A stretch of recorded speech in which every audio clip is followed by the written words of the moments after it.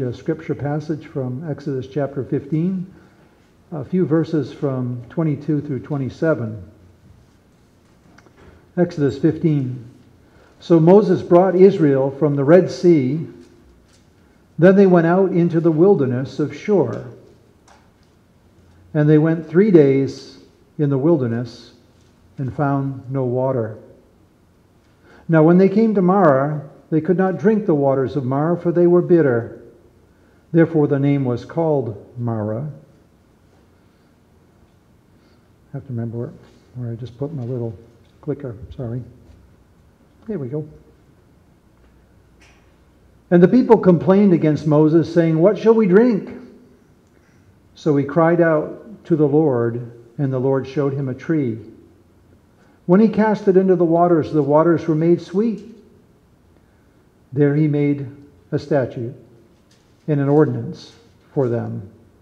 And there he tested them and said, "If you diligently heed the voice of the Lord your God and do what is right in his sight, give ear to his commandments and keep all his statutes, I will put none of the diseases on you which I have brought on the Egyptians, for I am the Lord who heals you." Then they came to Elim, where there were 12 wells of water and 70 palm trees. And so they encamped there by the waters. Lord, bless this reading of his word. My message today is life in the wilderness, the teaching and testing of the Lord. And so again, I say good morning and welcome to each of you. I am glad that you're here. And over the past several weeks, we've been traveling, as it were, through the book of Exodus. And Exodus is such an amazing book, so much wonderful nuggets of truth and life for us there. And I want to do a quick review of where we've come from. Exodus chapter 1 begins with the retelling of the conditions that existed in Egypt after many years after Joseph had brought salvation to Egypt and to so many in that part of the world because of the famine that was to come. The children of Israel grew in number, and then the leadership of Egypt began to oppress them and began to beat on them and to enslave them and put them into hard labor. The Pharaoh came to power, and he gave orders even that all the male children born were to be put to death. And in chapter 2, we're introduced to that family, that parents who defied this order of the king, and they gave birth to a son, and they hid that son for 3 months, and then in faith they put him in a basket and put him among the reeds where the princess, Pharaoh's daughter, came to bathe. And there she found the little child in the basket, and she loved him, and she adopted him, and she named him Moses. And we see later in chapter 2, as he grew up, became a man, that he became concerned with how the Egyptians were treating the Hebrews, and he even saw such terrible abuse that he went out and tried to intervene and stop that abuse, and restrained one of the taskmasters and ended up killing him. And then Moses fled into the wilderness of Midian, and there he lived as a shepherd for 40 years until one day he saw a sight that just was wild. He saw a bush that was on fire. It was burning, but it wasn't consumed. And Moses went over to that bush to look at it closely. And when he came near, there God spoke to him from the bush, this burning bush. And God said to him that he was going to use Moses to deliver the children of Israel from their bondage of slavery in Egypt. And then we saw from chapters 4 through 11 that Moses was sent back to Pharaoh and to tell Pharaoh that God has said, "Let my people go." And that if he would not, that he would bring on him plagues. And so for the next 6 chapters, there were 10 plagues that God brought upon the nation of Egypt. And these plagues brought Pharaoh to submission. And then in chapters 11 and 12, we were introduced to the Passover. And here at the Passover, God was going to bring one final 10th plague, and this plague would be the death of the firstborn. But for the Hebrews, for the Israelites, God said, I'm going to protect you through this. That you're to take a lamb, and you're to sacrifice this lamb, and take the blood and put it on the doorpost. And then when I come through with the avenger of death that comes through the land of Egypt, when I see the blood, I'll pass over you, and you'll be spared. And so the Passover was implemented, and the people of Israel were spared. Their lives were spared from death of the firstborn. And last week we came to chapter 14, and there we saw the gripping drama of Israel being, after coming out of the land and making their way toward the sea, there they found themselves hemmed in by mountains and sea. And suddenly Pharaoh, feeling like he had let something go that he didn't want to, he came chasing after them. And he came chasing after them, and God then opened the sea, and the nation of Israel marched through the sea on dry land, and they walked through. But when Egypt chased after them, God got the waters down onto the Egyptians, and all of them perished. So this morning we pick up the trip as they travel out into the Exodus, away from Egypt and on toward the Promised Land. And in chapter 15 begins with this amazing celebration following this victory of going through the water and having their enemies destroyed by the waters. Moses sang songs that the people followed in, rejoicing in their deliverance, and Miriam led songs for the women, and they praised God. Then they camped by the sea for a period of time, and then the Lord said, move on. And so Moses led them out, and they began to move into the wilderness. And so this section I'm calling Life in the Wilderness. In here there's going to be a series of things that will happen to them which are lessons for us as it was for them. How long they stayed by the sea we aren't told, but it seems like perhaps a few days, and then they move on and they begin traveling. The cloud and the pillar went before them and leading them out, and Moses led the people following the cloud. We read in verse 22, and Moses led the Israelites from the Red Sea, and they went into the desert of Shur. For 3 days they traveled in the desert without finding water. Think about this. After these great victories, they're marching out into a wilderness very arid and dry.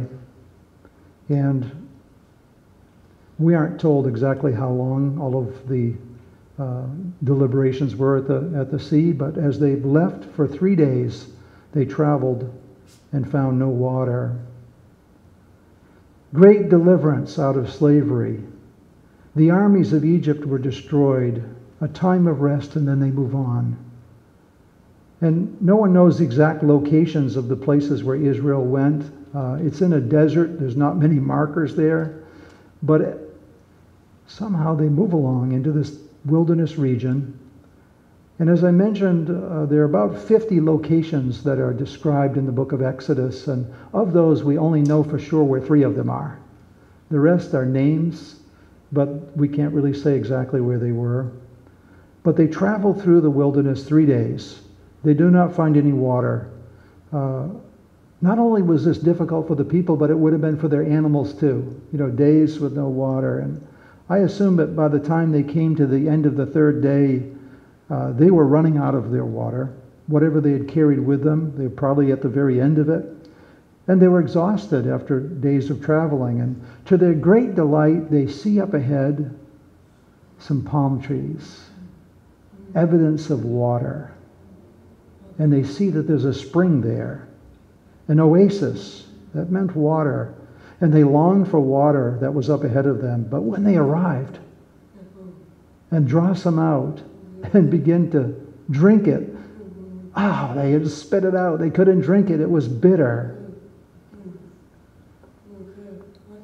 This is a picture, an aerial view of that region. And you can see this is where they left, and they went out through here, and they're now in the desert wilderness there.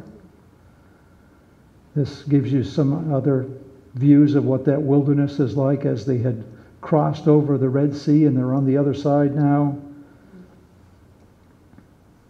When I was traveling through the Sinai, I took a lot of pictures and they all looked the same. Desert. That's kind of what it looks like. Just a lot of dirt and rocks. But they finally come to water, but they couldn't drink it.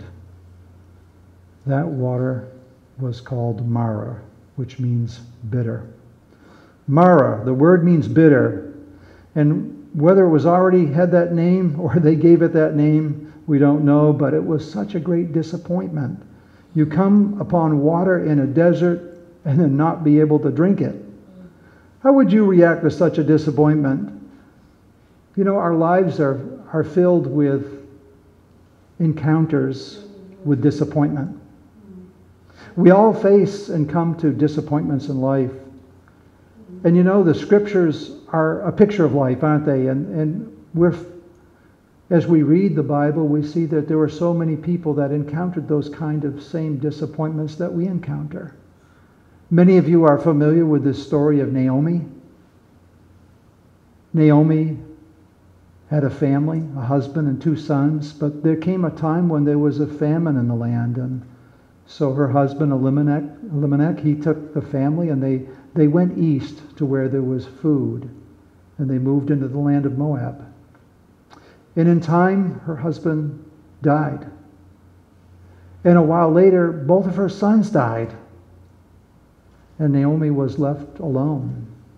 And so she made the decision to go back home, to her home in Bethlehem. And as she traveled back home, the people saw her coming and said, "Oh, here comes Naomi." And she said, "Don't call me Naomi." Naomi means pleasant. She goes, "Call me Mara." Bitter.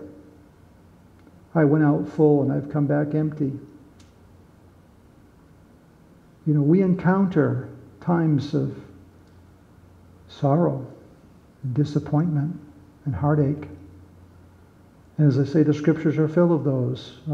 We think of Hannah, who was barren, and her husband's other wife criticized her and mocked her endlessly because of her barrenness. We think of the life of Job, who was embittered by the afflictions that he faced. And the psalmist in Psalm 42 cried out and said, tears were his food, day and night. Some of us were present to watch the movie at the parsonage on Friday night, and we watched the story of Esther. And when the command came to kill all the Jews, Mordecai, the scribe, got the news first on, and he wept in bitterness. He tore his clothes and he put ashes in his hair, and he cried out with bitter tears. Bitterness, Mara. We all go through times of sorrow and disappointment. Bitter waters. Verse 24 gives us the reaction of the people. By the way, this is when I came to the spring, when I was walking through the desert and we saw the palm trees and we saw the spring, and we learned that this was Mara. Well, how did the people react? The people grumbled against Moses. They tried drinking it and they couldn't drink it, and they said to Moses, "What are we to drink? You've brought us out here to die." The people were weary from 3 days of traveling in the desert without water, and now had come upon water, but it was not drinkable, and they were deeply disappointed. They grumbled. They murmured. They complained against Moses. And we'll notice that there was no record of their complaining in the previous 3 days. As long as they had water, they didn't. But they came upon water, and their relief turns to distress, finding the source of water only to taste that it is bitter, and they broke down. Would we have done differently? The stresses of those days of journeying and then finding water but not be drinkable. It's easy to sing and be joyful over the victories, and when they saw the Egyptians destroyed by the waters and God brought deliverance, it was easy to sing. But their voices of praise turned to voices of complaint. This is Mara. This is bitterness. Waters of Marah. The people were weary and they were disappointed. They were frustrated and they lashed out to Moses, their leader. Marah, bitterness. The waters were bitter and their hearts were bitter. You know, and Marah is an example of life's disappointments, and we all get them. Experiences can be hard to bear sometimes, and they can become doubly bitter when they come back to back. They can rob us of the solace that we expected. Sometimes this happens when friends and family fail us, or when God seems distant. Maybe it feels like He's deserted us and He grants no answers to our prayers. These waters that we drink at that time are Marah. They're bitter. Well, why does God lead us to such a place? Why does God bring into our lives Marah? Why does God seem to even lead us to these very experiences? You know, those are good questions that we should wrestle with. Why does God allow these kinds of things in our lives? I want you to think about that. Why does God lead us to those bitter waters? I hope that we'll think that question through, because there's an answer. And I think we find the answer here in this passage of Scripture, and the answer to these and deeper questions. What was God's desire in permitting Israel to suffer hardship here? He had a purpose. He wanted them to suffer and feel this experience because He was testing them and He was teaching them. And every week in this journey through Exodus, I have been explaining that this is all a process of God teaching Israel who He was, teaching them who they were, teaching them to learn to trust Him, to come to depend upon Him. And they had to feel hurts and disappointments and bitterness to come to the place where they would come to look to Him to solve those needs. They had to look to Him. And so God leads them even to this bitter water. He leads them in that direction and puts them in that place. We know that God had the power to supply all their needs, but He permitted them to taste suffering. He permitted them to go through it in extreme privations. God was teaching them. Israel was in the process of being delivered from their bondage in Egypt, but had more to be delivered from and more to learn. In His first lesson that He was teaching them, God was teaching them that He's the God who saves. He was the God who saves. And God showed Israel that He was the God who saves first through the Passover. And they were saved by trusting God, obeying God, and putting the blood on the doorpost. And then as they obeyed God and they marched out and they went to the place God led them, which looked impossible, God saved them again by opening the sea and bringing them through. And Moses said to the people, this enemy that's chasing you, you'll never see them again. And soon the waters came over and destroyed and wiped out the armies of Egypt.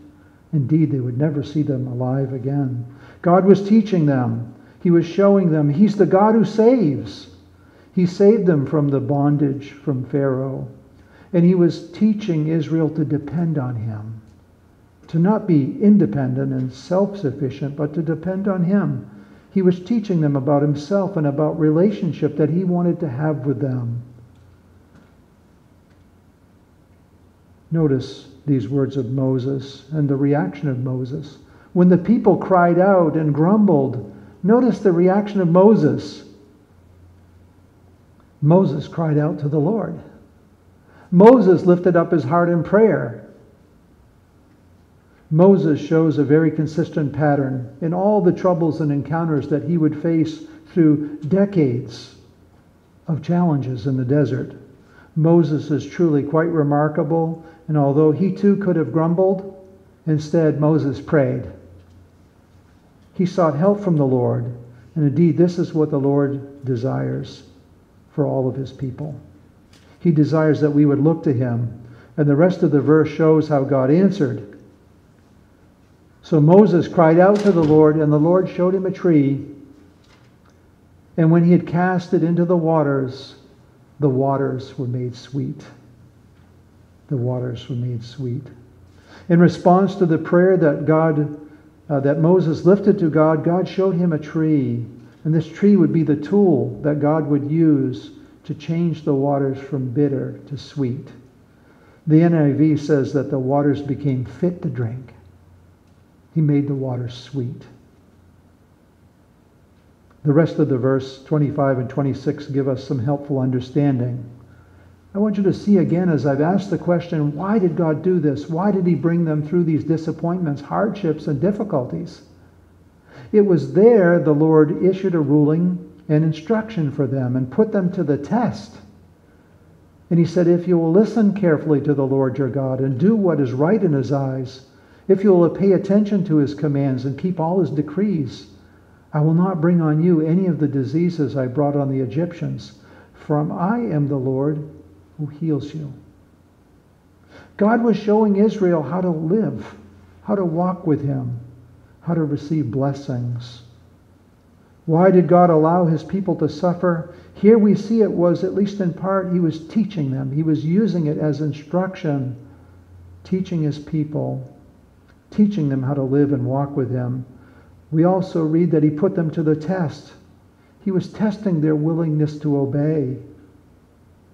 When things aren't going well, it's easy to grumble and complain. When they're going well, it's easy to be upbeat and happy. We can be confident, and we're pretty spiritually strong when things are going well. But most of us here are old enough to know that life is not an easy path without problems. Although we can often expect things to go smoothly, experience shows that that's not the way life is. When the older ones say amen. I have a little cartoon I want to show you that I think depicts this. Okay, the top one is your plan. Zip, to the finish line, right? But friends, here's God's plan.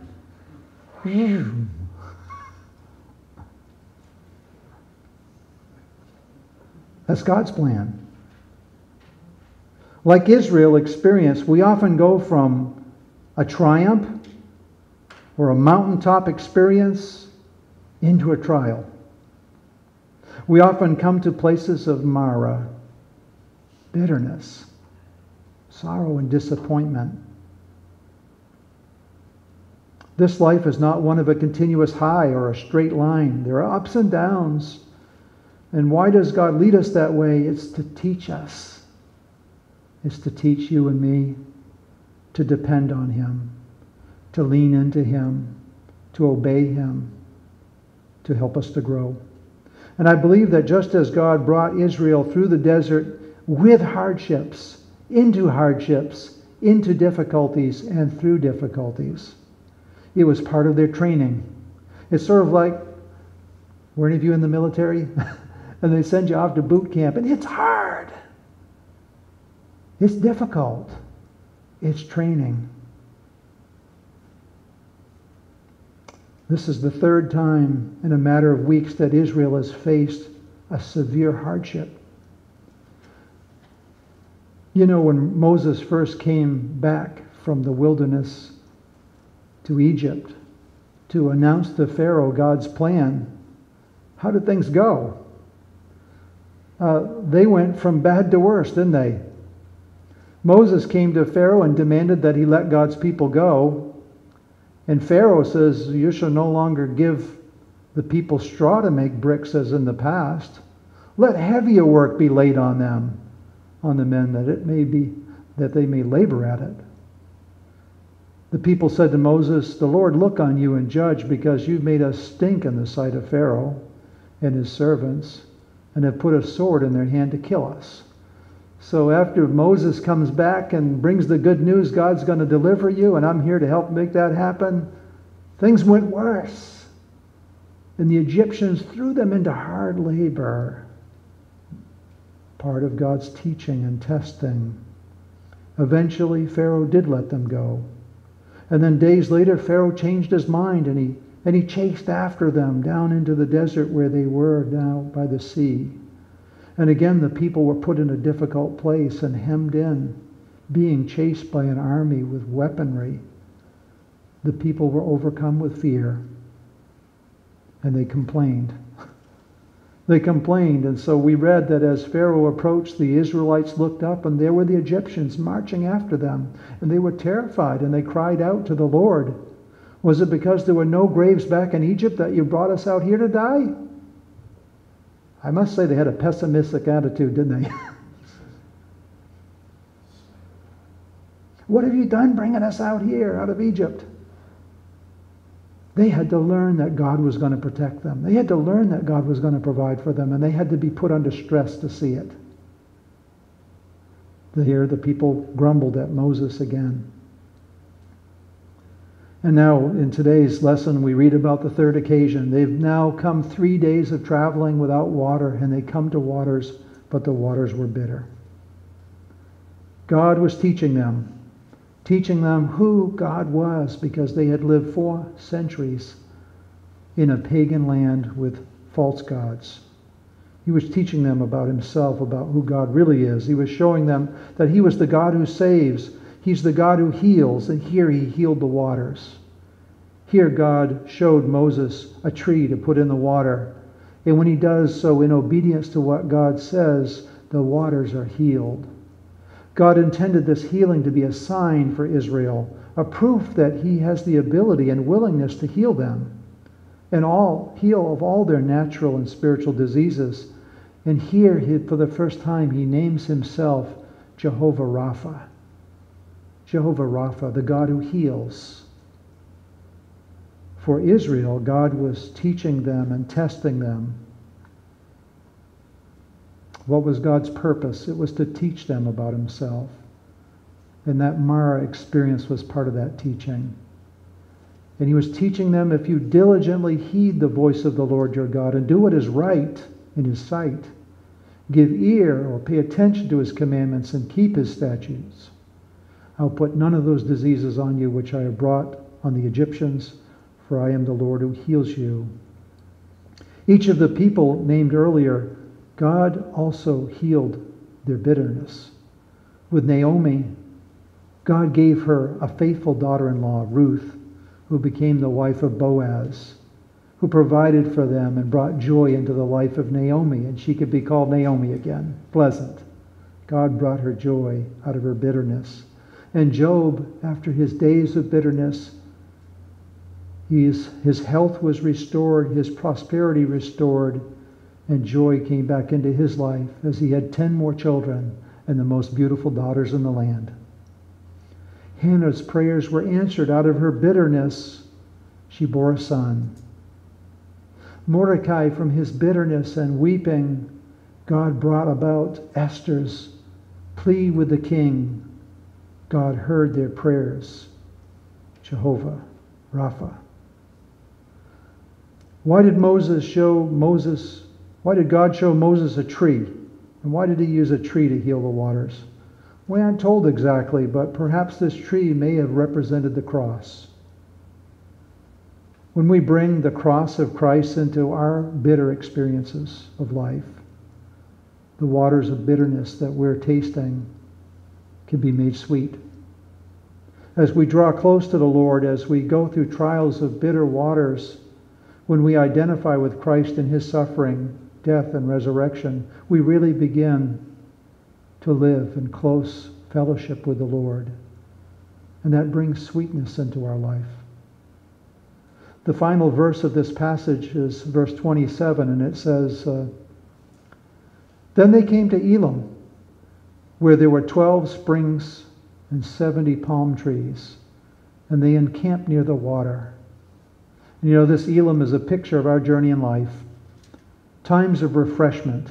We go through these difficult times and God brings us through. And Elim too is a picture of this journey of life. And we go from sorrow to some gladness, from tears to some smiles, and a new season of comfort God brings us into that. And here Elim is a place of cool shade under trees in a hot desert, and abundant waters for they and their flocks, and rest and refreshment.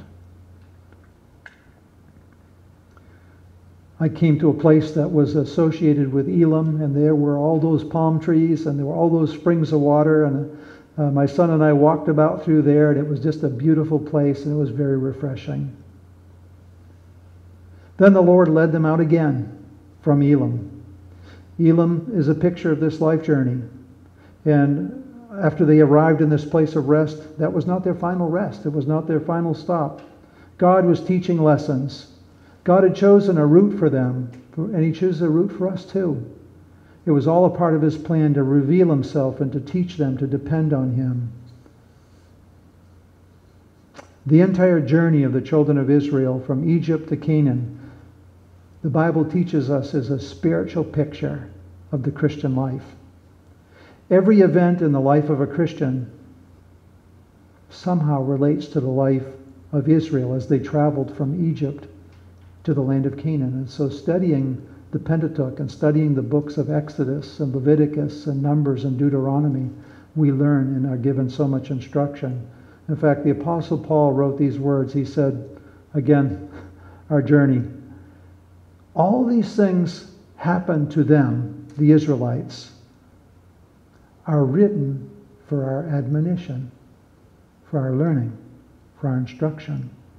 All of those things are recorded for us to study, to look at, to learn from, so that we too can be instructed and learn how to walk with the Lord. The Greek word that is translated examples can also be types. They were examples for us. They were types for us. And I'm thankful that the Lord is patient with us. He teaches us, but not every lesson all at once. He gives us time to absorb those lessons. We go to the place of Marah, and we learn a lesson. But then He brings us to Elim, and we get some refreshment, and we get to relax and enjoy. But then He brings us back to another one, so we will keep learning lessons to walk with Him. God not only permits us to go through trials, He actually leads us to them, to learn to seek Him, to learn to trust Him. But then we're brought to seasons of refreshing by Him to support and strengthen and comfort us. And Elim stops they're not destinations. They came to Elim and they stayed there for a few days. Wouldn't it be nice just to stay there? Hey, isn't it great right here? It's like being at a Christian conference. It's wonderful. But that's a refreshment. It's not where we're to stay. He has other plans for us. These plans are for us to grow in our faith. And Peter puts it this way.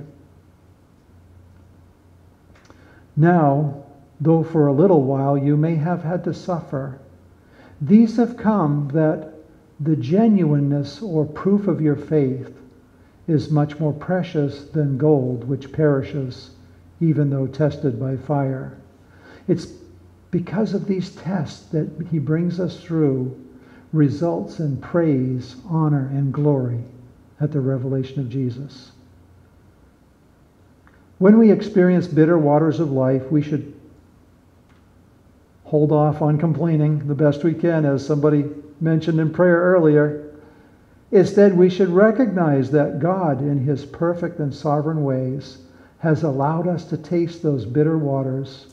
He's allowed those bitter waters to come our way for a reason, so that our faith can be tested. And as we persevere in our faith is proven genuine, real. And that's more precious than gold that perishes.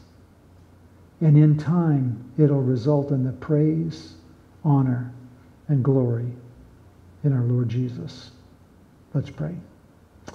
Our Heavenly Father, I want to thank You again for this passage, for this illustration and example that shows us what You did in teaching Israel, who You are, and how to walk with You, Lord. Thank You that You're showing us so that we can learn better and better how to walk with You, how to go through the difficulties and the hardships, how to experience those seasons of refreshment and recognize that that's not the last stop, but there's a great day coming when you'll return and set up your kingdom. That's when we'll finally be with you. Oh, how we look forward to that day, but help us, Lord, to be faithful as we journey. In Jesus' name, amen.